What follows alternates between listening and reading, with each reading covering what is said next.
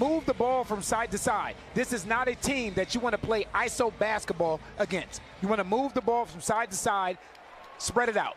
Have fun. Ingram off the window, no, and it's rebounded by Cam Johnson. Here's Bridges, and because Milwaukee saw that a few games ago and they paid a price. As I mentioned, Ball and Bledsoe each with 7 3-point shots going down in that game. As Adams crashing the glass, Williams there to follow the miss, gets it up and in. Here's Ball with Adams in the pick and roll. And Adams trying to follow it up. Ayton blocked it. Zion is there. And Williamson puts it in. 5-0 Pelicans. Tell you, if you're Stan Van Gundy, you got to be happy about the start that your team has put forth thus far. No good. Rebounded by Ball. Ingram pull up three. Comes up short. Adams, though, got the rebound and a nice feed. Ingram with the slide. Ingram pull up three. Comes up short. Adams, though, got the rebound and a nice feed. Ingram with the slam, and it's 12-3 Pels. First time the Suns have had a player be an All-NBA guy one year, then come to their team the next.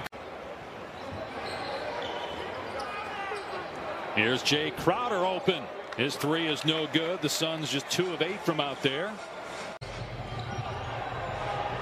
Step back three. Alexander Walker spins around and out, but look at Steven Adams. 3 Suns around him. He rips it away from Crowder and slams it. Step back three. Alexander Walker spins around and out, but look at Steven Adams. 3 Suns around him. He rips it away from Crowder and slams it. New Orleans by 2. Had a 9-point lead at one point. Here's Adams trying to fight through the contact from Ayton, and then Booker touched it last. Shot clock at 4. Ball off the handoff from Steven Adams, and Lonzo Ball with another basket. And collectively, night in and night out, you can't look to turn it on and off. They have to be able to get it done defensively. Give these young guys valuable playing experience is a tough task, one that he is truly up to. Adams missed down low, got it back, has it blocked. Give these young guys valuable playing experience is a tough task, one that he is truly up to. Adams missed down low, got it back, has it blocked. Give these young guys valuable playing experience is a tough task, one that he is truly up to. Adams missed down low, got it back, has it blocked.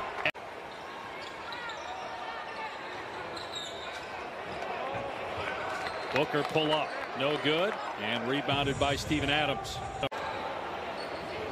So 2-point lead for New Orleans.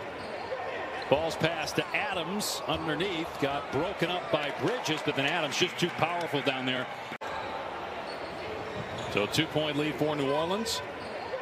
Ball's passed to Adams underneath, got broken up by Bridges, but then Adams just too powerful down there. So 2-point lead for New Orleans.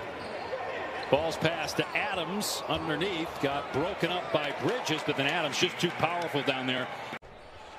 Steven keeps it alive, gets it again, and he'll shoot 2.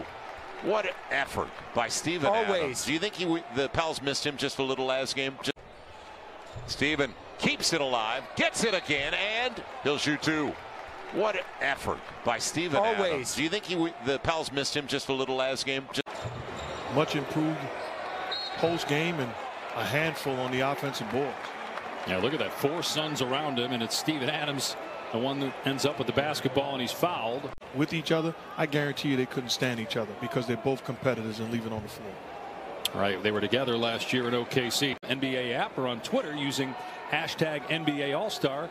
You and I were chatting a little before the game. That has played lights out against the Saints and the Packers, containing a high-powered Chiefs offense.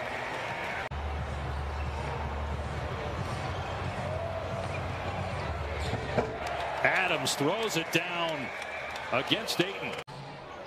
Well, the defense is totally different. And this is what Steven is so good at. He's so good at giving help. Yeah, and it creates the turnover. Bledsoe, he's got Zion on the trail.